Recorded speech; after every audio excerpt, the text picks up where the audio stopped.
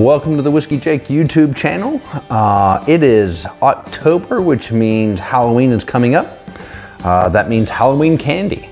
And what better way to explore whiskey than pairing it with all of the delicious treats your kids are going to pick up. Or you, if you know, you're still trick-or-treating, not judging. So I'm gonna do 4 of these.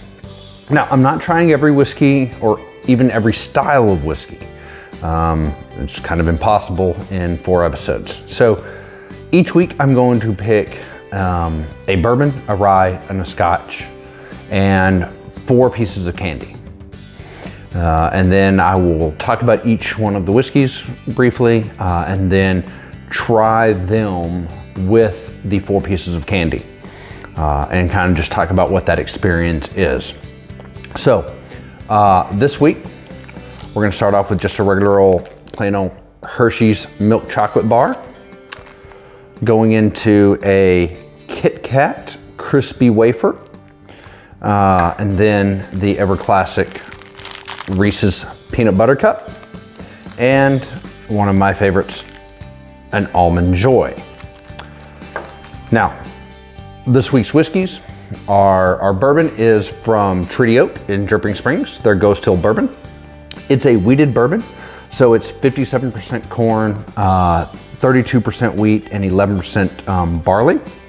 Our rye, I mean, when thinking about pairing it with candy, there's really only one I can think of, especially when it comes to chocolate, and that's the Balcones Texas Rye. It's 100% malted rye, but they use some specialty malted ryes that give it some dark chocolate and espresso flavors. So I'm interested in seeing what that's like. And then for the scotch, I chose a blended, the famous Grouse Ruby Cask finish. So it is your famous Grouse that has been aged in ruby port cask. So it's got some of those little sweet fruit notes in it. I'm gonna start with the bourbon. So the bourbon itself,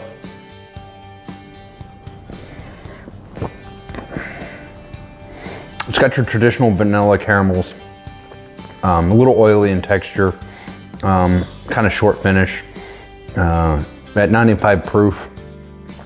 It doesn't burn. The rye, so much chocolate and espresso.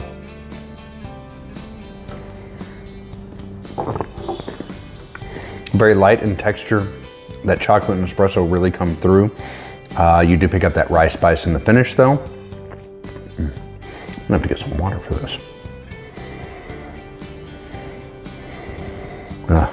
Just smells like punch.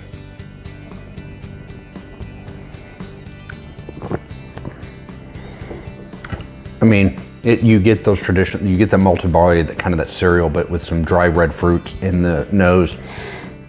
The palate's a little sweeter than your normal famous Grouse with some dried fruits in it. All in all, which I think are going to pair greatly with this. I'm gonna grab some water real quick.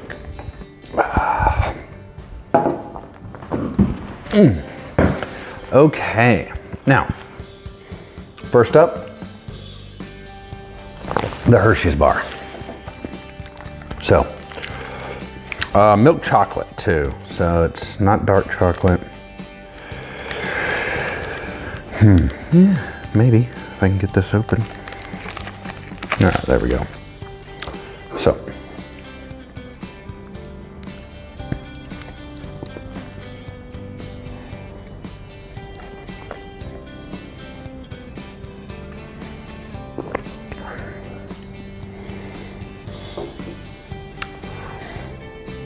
all right, so initially the chocolate takes away from any of the sweetness in the Ghosthill Bourbon. However, the finish in the chocolate seems to be enhanced.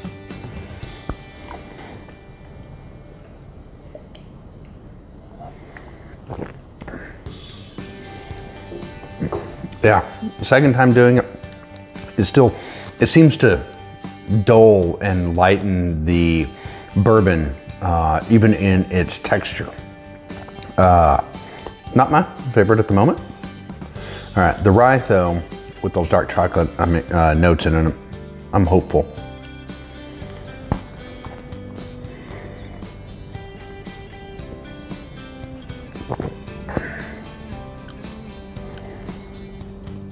Okay, interesting. So on the initial taste, it subdued the chocolate on the palate, but really enhanced it in the finish. It also brought out more of that espresso notes to it.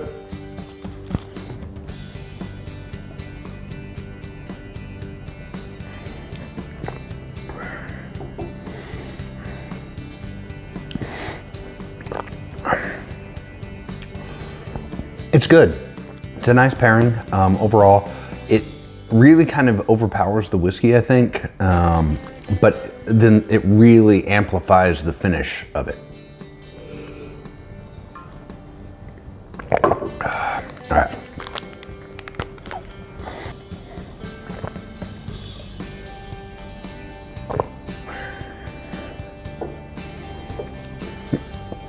All right. So it really brings out the kind of the cereal grains of the barley, brings out that grain, but really highlights the fruit from the ruby port cask. Really lightens it up. It takes away any kind of smokiness that there might have been in it.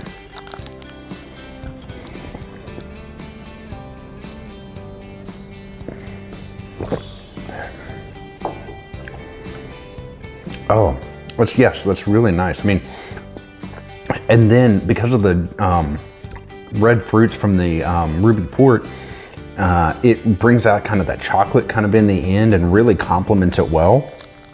All right, if I'm gonna have to declare a winner of the Hershey's milk chocolate bar, a winner of the Hershey's milk chocolate bar between these three is the ruby port cask. All right. All right, moving on to the Kit Kat.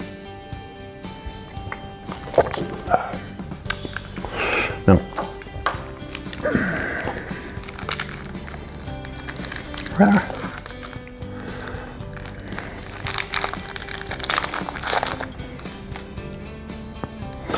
Break me off a piece of that Kit Kat bar. All right, so bourbon first.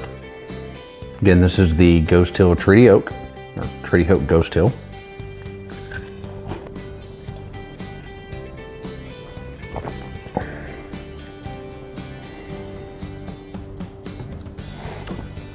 So initial take is it does mellow out the vanilla in the bourbon that you normally get. It also takes away any of the heat from the proof. And so you kind of get this really cooling mellow with a really rich vanilla finish from the wafer and the Kit Kat.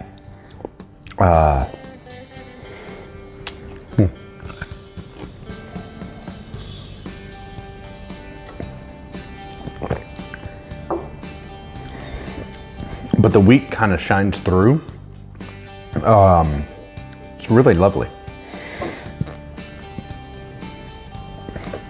All right, moving on to the Balcones Texas Rye 100.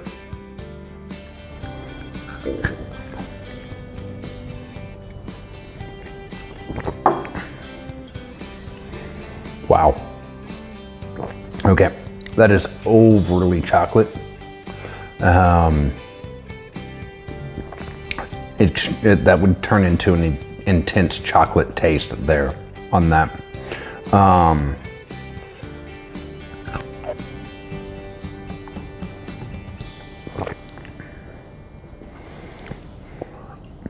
Yeah, that's really all, and the combination of the vanilla from the wafer and then the chocolate around it really turns that into an intense thing of chocolate. All right, the ruby port cask.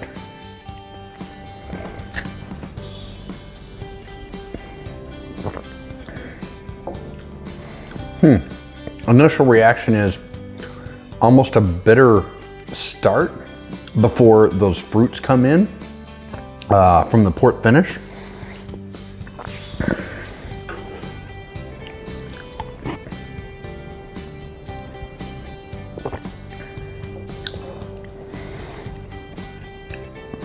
Yeah, still kind of that same initial things that right at the very start, it's kind of overly bitter.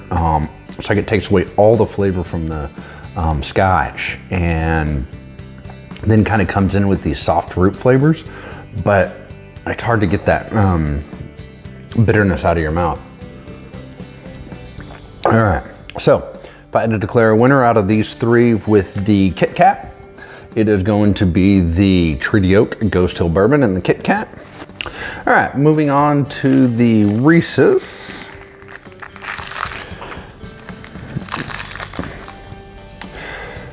Now, I typically have these frozen, but I forgot to put it in the freezer. Just personal preference on that. All right, we're gonna start with Treaty Oak's Ghosthill Bourbon.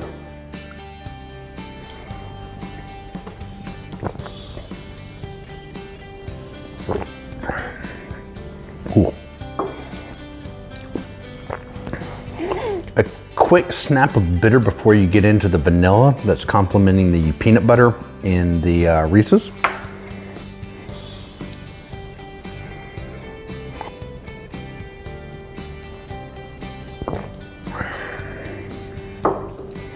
Yeah, cool. A little bitter.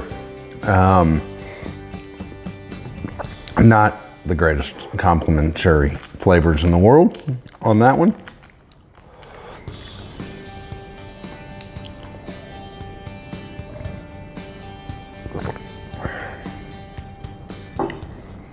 Okay, still some bitterness. Not near as much. I mean, the chocolate from the rye kind of comes through and helps save that. But there's definitely, I don't know if it's the peanut butter, but there's definitely a bitter, like a kind of a quick shot of bitterness to it.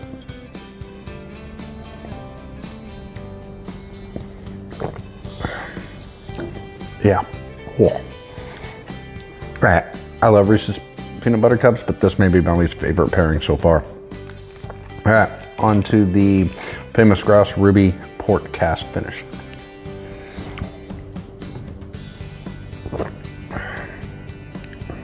All right, not as bitter as the other two, but whew. I'm guessing it's the peanut butter. There's something about the peanut butter and the whiskey that's not going well together, but which is weird. They have a, well, I wouldn't call it whiskey, but they have things that call themselves peanut butter whiskey. But all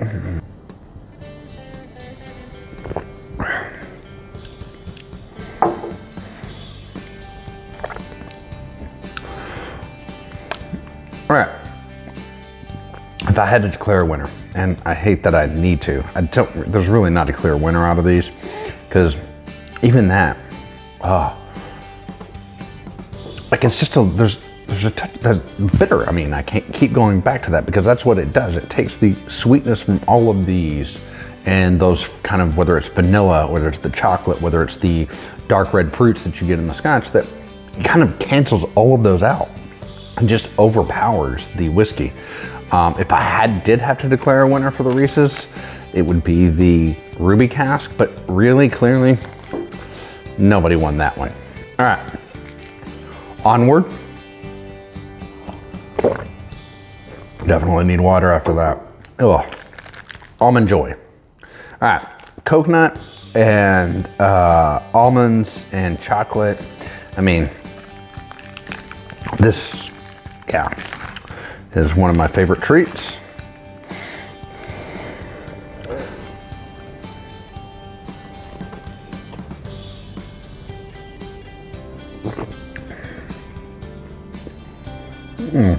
As I suspected. Oh yeah. The bourbon, it just really, it blends in with the Almond Joy. Now I have to say, with that Almond Joy, I did not have the almond in that bite. Since I didn't have it in that one, I'm gonna not have it in any of them. And I know that changes it because it's an Almond Joy. Maybe I'll go grab another piece and I'll make sure that I have a piece of the almond in with all three of them. But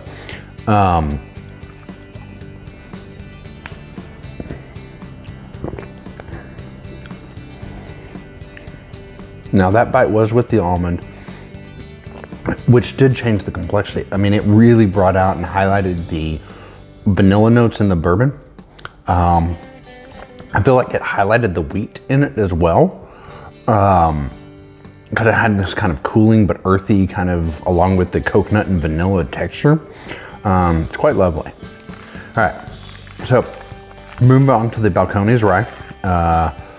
So after this one though, I will have to take a quick break to pick up the other piece of Almond Joy for the scotch.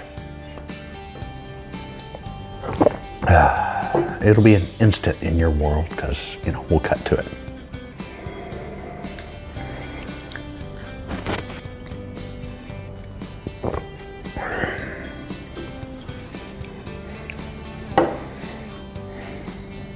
Interesting, kind of like the bourbon, the rye kind of just blends into it. I mean, with the chocolate notes that come from their rye, it kind of blends in like it's almost like a liquid finish of the Almond Joy part without the almond.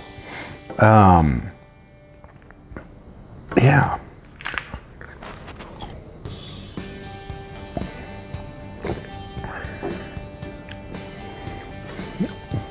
The bite with the almond, oh, it definitely changes the complexity of it.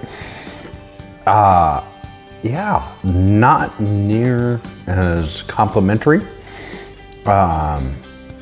Definitely a contrasting flavor in the sense that it provided well,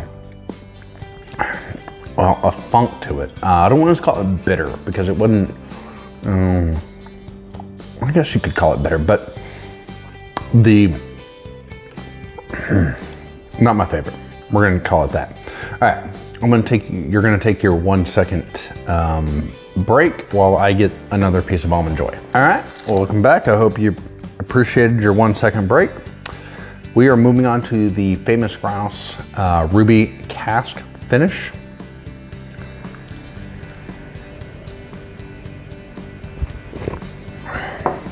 Ooh. Okay, that initial thing is it highlighted the smokiness of the scotch and the fruit flavors at the same time. Almost like a smoked apple. Interesting.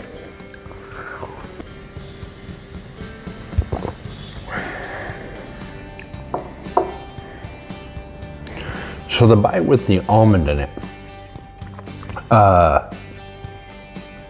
was very flat until the very end, right there before the finish, the fruit notes came in. But other than that, it was very flat.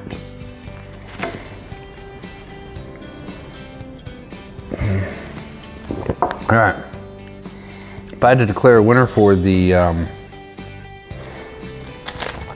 Almond Joy, it's going to be the Treaty Oak Ghosthill, which is a little surprising. I did not crown the Texas Rye 100 a winner out of any three of those, whereas I thought the chocolate and espresso flavors in that rye whiskey would have complemented these very well. You know, hey, so well, these were all chocolate based. One of the episodes will include things like nerds and gobstoppers, and so it's Halloween, it's October. Let's have some fun with our whiskey and our Halloween candy. So yeah, just part 1 of 4. And so please continue to tune in. Until next time, cheers.